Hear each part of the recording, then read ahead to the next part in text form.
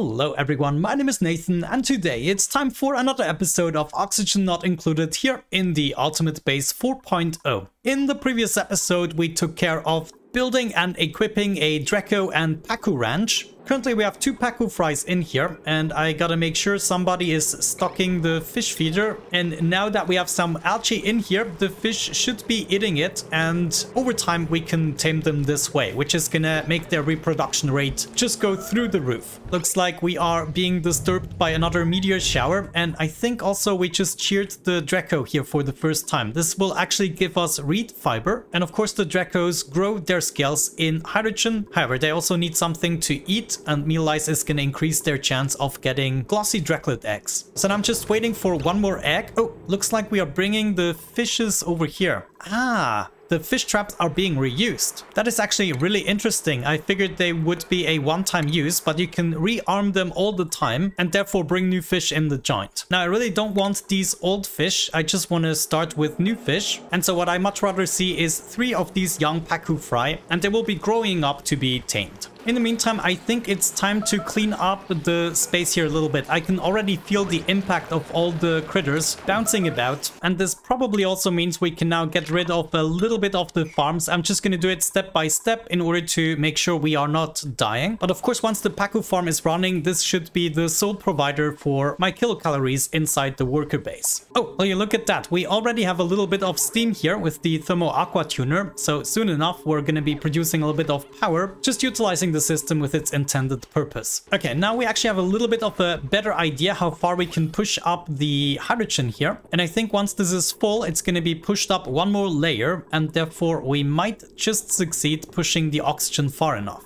We currently have 1,500 grams of pressure here and 2,000 on the top, so we will have to possibly introduce some more oxygen. Either way, in today's episode I would like to tame a volcano, and I think I'm gonna do the easiest one right here. We already kind of tamed it, but it is still dependent on our cooling system, which is a limited cooling system. Eventually everything is gonna overheat, and since we have the materials for maybe one more steam engine, I figured we could just go ahead and tame this cold volcano for good. The next dormancy is going to be in 52 cycles, so that is not really an option. And then the volcano right here, let me see, next dormancy in 23 cycles. Yeah, if I want to do it in today's episode, we're gonna have to work with a erupting volcano, but maybe that is just gonna make it a little bit spicier. Okay, we're approaching the 1,000 kilograms mark. We should be able to push this one layer up here, even though the liquid vent is now overpressuring, but it is every now and then still gonna allow a packet in, and therefore we're pushing this one more level up. Actually, it didn't do it the way I anticipated, so I'm gonna move the vent a little bit. Yeah, this is much better. I'm gonna allow this to fill up to, let's say, 500 kilograms or so, but we're basically already there, so we know the hydrogen isn't pushed up far enough, and therefore I'm gonna reconnect this pipe in order to allow some more oxygen in. And now we just gotta observe it. As soon as the oxygen is able to push up here, we have achieved our goal. Okay, I don't trust this. This is the problem. Let me go ahead and cut this pipe again. And my suspicion is if we open up a bunch of these blocks here, then the oxygen isn't gonna have troubles going through. Yeah, there we go. It's being pushed up, isn't it?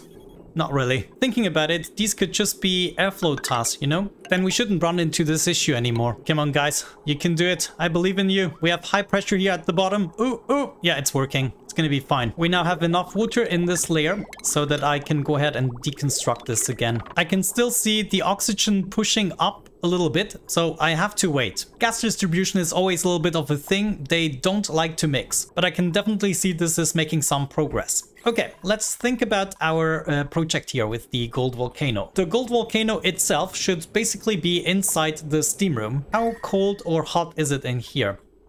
Yeah, we kind of have to make sure the steam engine doesn't overheat above the 100 degrees. We could still accomplish that with our current cooling loop. That might actually be the easiest thing to do. Yeah, let me go ahead and try something. I'm gonna cut off the loop maybe right here. Whoop, didn't mean to do that. Let's connect these together like so, and then cut off this path. I then want to make sure we deconstruct the auto sweeper and everything here rather quickly. Yeah, all of that cable needs to go. I'm gonna bring this in another way. And then possibly all of this needs to go. All of the rails need to go as well. Oh man, there's so much stuff to take apart while the volcano is running. Maybe that is a really bad idea. Another idle volcano here. This one is also just idle. Yeah, all of the volcanoes are active at the moment. Even the aluminium volcano. How disappointing. So I think I'm just gonna risk it. We just need to plan it out properly. We're gonna go with ceramic. Gold is actually not that crazy of a material to cool down. Let's say we're gonna encase it like so. We need the space for an auto sweeper to pick up the materials and also a conveyor loader. Both of these, of course, need to be built with steel so it can withstand the heat of the steam. I think what I'm gonna do is set up the auto sweeper here, just centered above the volcano, and then also made out of steel, a conveyor loader, maybe at this point. We're then gonna have our rails going out. Here, you also need to be a little bit careful because this tile right here is gonna be overheated to the temperature of the volcano. Just this centerpiece right here. I'm gonna try to avoid it altogether, so lead no rails through it, except maybe we could make one out of steel, which has a melting point of 2400 degrees, but if we check the volcano, it's coming out at 3400, so it still can potentially melt this if I'm unlucky. Usually it would instantly turn into material that I can pick up, but we're not always lucky. Right on top of here, I would have my ceiling, and let me see, we want to keep it small, but still leave enough space. So let's say 2, 4, 6, 7, and right here I would be making the edge. Okay, my dupes are coming along, taking things apart. Now I want to make sure to grab all of these materials, get them away from the next eruption. Then I can finish this and that. We can still go in here for now. I'm not sure. This doesn't look big enough. I'm gonna make it a little bit bigger, but first let me maybe put the steam engine on top. Steam engine has an overheat temperature of 2000 degrees or so, but actually at 100 degrees it doesn't function properly anymore. And I'm gonna put it centered over the volcano, or we could put it centered into the steam room. Yeah, you know, let's keep the footprint small for the gold volcano. It doesn't really need that much power to cool down. And that means I can now lead my rails all around the room in order to start cooling it down with the steam temperature. The only thing I want to avoid is this tile right here, and we're just going to do that with a normal bridge. So avoiding this tile here altogether, and then we would be going up. And maybe somewhere we actually have to check the temperature of the material and decide if it's already cool enough. Another strategy I'm actually interested in is just lead it through the room once and then assume it's been cooled down to a certain temperature so that we can go and use the secondary technique to bring it down to maybe 50 degrees. So it's going through the room once and then going outside automatically into a different cooling system. Let's say that different cooling system would happen right here. We utilize the entire height of the contraption to cool things down, and these would be aluminium tiles. Maybe we can already place some, let's say 2 tiles here, 3 even, and then another 2 there. No, we cannot make it inside the room now. I'm then also already gonna build the water output of the steam engine and put a chute right there. This is also the chute that we're gonna use in order to add the initial water. Now we're probably not gonna be able to re-enter this room, so maybe we should think about every possibility of failure. For instance, we could set up a cheap gas pipe right here. This would allow us to reset the contraption and pump out all of the gases. And this basically can go straight up and over into a gas vent, and I'm even gonna steer this with a little bit of automation. Well, maybe just a signal switch. Have that right here, connected to the pump. As a matter of fact, I think I'm gonna bring the pump one up. Yeah, something like this. I like that. And then of course we also need to power everything. This is gonna be done with the heavy watt conductive wires. So all of that needs to be powered up, and we need to think about an exit strategy. I think in the future what I would like to see is maybe one power cable going up and down here on the side. So that would be a good opportunity to maybe set up a heavy watt conductive joint plate here. Oh, can I not do that? Ah, my signal switch is in the way. So I'm gonna put the switch here on the bottom, and this would allow me to set up the joint plate, right? No, what? There's nothing in the way now. Let me... okay. Editing, Nathan. I'm not even gonna ask. So now in the future, I can probably bring this right up here and over and then connect that. Okay. That also means I don't necessarily want this to be a metal tile, but this should then just go over here, the insulated layer. But that would mean we only really have 4 metal tiles in order to cool down the rest. I think it is possible. I did it with just a couple of tiles here as well. Yeah, it's like 5 tiles, but it definitely is mostly enough, especially if we first cool it down with the steam engine and then afterwards cool it down with the aluminium tiles. So now all of this needs to be built extremely quickly, but even more importantly, people need to pick up the stuff on the floor. But Meep should be taking care of that. Look at that. Plastic. It actually happened. Nice. I take that for sure. I know I'm using it way too often, but I just love the priority 9 command. It just makes all duplicants focus on the task on hand. Of course, only the building duplicants really, and the ones picking up the materials. But as you can see, we are erupting in 0.2 cycles, and I was capable of getting all the stuff out in time. Now, I actually wonder what is gonna happen. Yeah, we'll have to build these rails a little bit weird. Like, this is not gonna go well. Oh my gosh, I did not think about the ramifications. How about we add a little bottle emptier here, maybe open up this insulated tile. Yeah, this is now gonna spread and actually melt some of my rails, possibly. Wait, that's not okay. I have an idea. No, it's too far away. Oh jeez, I was not properly thinking this through. Come on, build that bottle emptier for me, and maybe, yeah, we're gonna overheat so crazy. Bottle emptier, I need liquid. Bring me water as quickly as possible. We all knew this was gonna be a crazy project. Here we go. This should almost instantly turn into a little bit of steam at least, but it might also help us to keep things cool. To keep the steam turbine cool, we're gonna bring our cooling loop here over, and then I think we can just do something like that, get into a radiator panel, then go out here again and move back over there in order to then cool down the metal tiles for the second cooling phase. So we just go through all of these like so. Yeah, that seems to be fine. And then we can join up with the loop again. Add some bridges here and there. And then of course, where's the panel? Conduction panel. That's what it's called. I'm also going to build that out of aluminium just because. Okay, nice. Ren is now building all of the rails, which is fantastic. And I think if I ever wanted to do the maintenance, then I would be coming down here. So maybe I'm just gonna keep a little ladder in place. And if I ever need to do maintenance, I can open this up. Also, honestly, I really would like to see some drywall here, since this is going to be a completed build and I'm kind of a sucker for backgrounds. How about the aquatic mosaic? That could be a thing here, but let me see the melting point. It's 668 degrees, so we definitely should avoid the tiles here that we cannot see anyways. That means the center tile and the tile at the bottom I'm not gonna do, but the rest I'm gonna do. And then hopefully maybe this is gonna look just right. Yeah, check this out. Gold just is so weak. It is really so weak. One steam turbine is way too much for this. We're probably gonna barely produce any power with it. But you know, it's good to know that we're gonna have infinite gold just from this very small and almost independent contraption. Of course, at some point we have to entertain this cooling loop, which is not really entertained. Right now we just recycle the cold water we have going on. But eventually this is going to be taken over by a cooling system as well. And right now you can see the gold is almost immediately cooling down. It's going to be a piece of cake, and we can just replicate this for the other gold volcanoes. And potentially even other weak volcanoes. I have to see. Some volcanoes actually require 2 steam turbines. Let me know. Is the cobalt one of the dangerous ones? I do know the aluminium volcano is probably going to require 2. Colony achievement. What is it this time? Have duplicants travel 10,000 meters by transit. Wow, that is absolutely insane considering we only travel like 5 meters at a time. But yeah, I take that achievement as well. Good, looks like we're done with everything. This also has the power. We can potentially close this off. Let me see. There's still some debris just hanging about, but we can actually make it exit through the conveyor here. So that means I'm gonna close this off and finish it. We also have the system built. That means we can connect these 2 tubes again and then cut this. Wait, how is this?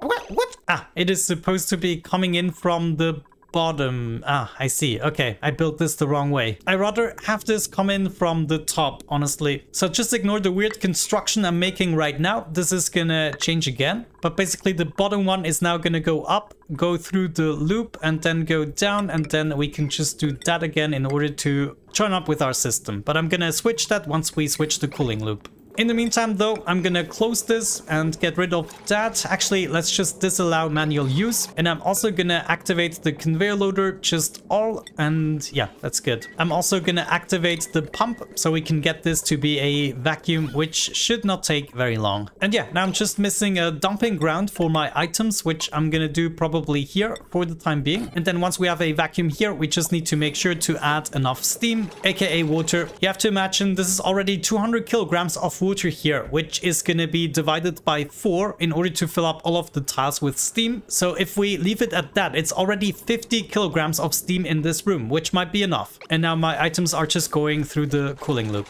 Nice. And of course, these tiles here are actively being cooled, and therefore all of these items should come out at the 40 degrees or so. There goes the oxygen at just a couple of micrograms. I think we can do it even before the next eruption. Yeah, it's 70 seconds away. Come on, I believe in you. Oh, it's gonna be quicker. We are at 20 micrograms. I think at 5 micrograms, everything disappears. There it is. 5 micrograms. Go away.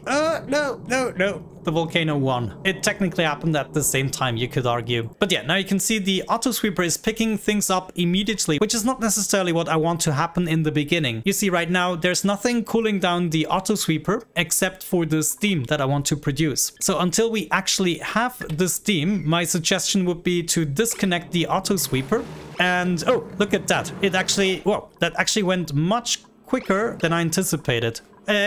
Wait, you have to stop. Of course, I started to pump out the hot steam. That didn't make any sense whatsoever. But now that we actually have the steam, we can just reconnect this and get the auto sweeper to work. And therefore it should auto... what did I do? Ah, I see. My bridge melted. Now that is slightly disappointing, and I'm gonna try it with steel this time around. So we just have to get back in there in order to build it. To do that, we open up the insulated tile and I can just use the gas pump again. Okay, I got my rail reinstalled. Now the thing is, as long as we don't have any steam in here, the rail is gonna overheat. So we need at least a little bit of steam before this is actually secure. This is actually an interesting situation. I was so sure that I could avoid this with the bridge. So I'm gonna put a temp shift plate right here, and then with the first eruption this is gonna melt and not melt the conveyor rail. Also, we get some more water in the joint. That is so interesting. Even though this is technically an empty tub, there's no oxygen going through, and I have absolutely no idea how this is possible. Just one gap wide areas are very weak when it comes to oxygen distribution, and now it broke through, and of course it filled the room up again. Jeez. Unreachable toilet. What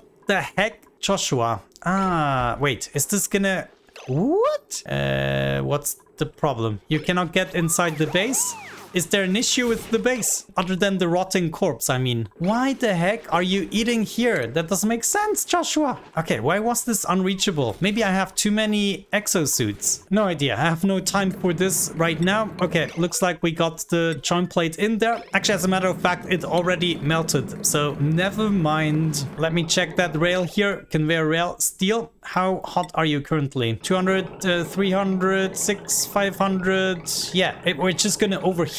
So I really gotta make sure with the next eruption we get the steam. I really thought this is gonna be much easier. Jeez. You know, we even have to make sure the steam turbine isn't doing anything right now. I'm gonna add a little bit more of the oxygen here to push this up. It really needs to go beyond the mealwood there, and then cut it again, allow it to distribute and check back later. Okay, how is it going here? Still gases. Next eruption in 0.7 cycles. That's good. We can probably then shut off the pump there. And then we just need a tiny flash of steam in order to not allow this conveyor rail to break. Checking out my Pacu, they are still hungry, and that is something I don't get. I've had this happen to me multiple times, so I think I'm gonna reset that, just get rid of everything, and then not gulpfish. Wait, let me do the Pacu and give them algae. Okay, I reinitiated it, and they still don't seem to be eating. Look at that, it's right there. Algae, fresh algae for you. Put. Okay, don't have time for this. Let's get back to the volcano, erupting in 0.2 cycles. Now, just allow this to work. That would be absolutely amazing. I would love it. There it is, raising pressure. I'm gonna remove the gold that is already cooled down. Yeah, this can just go ahead and leave. 5, 4, 3, 2, 1. Blast off. Steam, steam, steam. Come on, come on, come on. Oh, I don't even want to know. It's at 1,700 degrees. 900, 2,000. No, it's gonna overheat. Come on, give me steam. Give me a little bit of steam. Yeah, okay. We did we do it? We did it. Look at that. Look at that. It's back at 247 degrees. Oh my gosh. Oh, this was so close. It almost melted. It was like 100 degrees away from melting. Now we just got to make sure that the steam actually remains in here, but it is probably going to cool down because of the water that is still here. So maybe we're not in the clear yet. As soon as this doesn't cool down anymore, I'm going to pick it up again, and then we'll see with the next eruption probably. But yeah, once this is working, I think I'm just going to wait for the next dormancy of this cold volcano so that we can do the very same thing. We can still use the same cooling loops. The cooling loops are gonna be dramatically less stressed because it's just responsible to cool down the steam turbine instead of the entirety of the volcano. I think we're gonna lose all of the steam, aren't we? Yeah, it's already condensing again. Oh, jeez, this is gonna be so stressful. Well, you look at that. We actually almost don't have enough power now that the natural gas geysers are dormant. So I think we have to enable the hydrogen generators again. With our current situation, there's actually an interesting pattern here with the carbon dioxide. It accumulates here, and it's just because of this block. Eventually, I'm gonna have to change this, yeah. But we probably don't have that wire in here. Yeah, I'm thinking I can remove all of this in the future. And so setting up a carbon skimmer here would be beneficial. Oh, never mind. Natural gas generators are coming back here. Next dormancy, 67 cycles. Yeah, this one just activated. Nice bed, unreachable food. Now this is so interesting. Why can't you go out? Let me see. Move to. You can move here. You can move there. You could move in. Ooh, you cannot move into the base. Wow, that is so curious. Why isn't she allowed inside the base? Ah, it might have been the finish up schedule thing that actually is causing this. Because if I wait, no, she's idling. She doesn't know what to do. Now she's going back. Okay, that is so weird. Maybe installing this mod wasn't a good idea. I have to observe it. Hold the phone. Did we already survive the next eruption? Yeah, I totally missed the next eruption, but it looks like we're still good, and the water by now is already 70 degrees. Not too shabby. I'm actually pretty happy with the results of this episode. We figured out a pretty compact and nice design that differs from what I previously attempted, which is mostly just recycling the items until they have a certain temperature. But I believe we can get this down quick enough and then use these 4 aluminium tiles to cool down the rest to at least 32 degrees or whatever the heck we have going on. But yeah, with that out of the way, I would say we're gonna wrap it up for today's episode. Thank you so much for watching, guys. I really hope you enjoyed it. Have a great time and see you soon. Bye bye.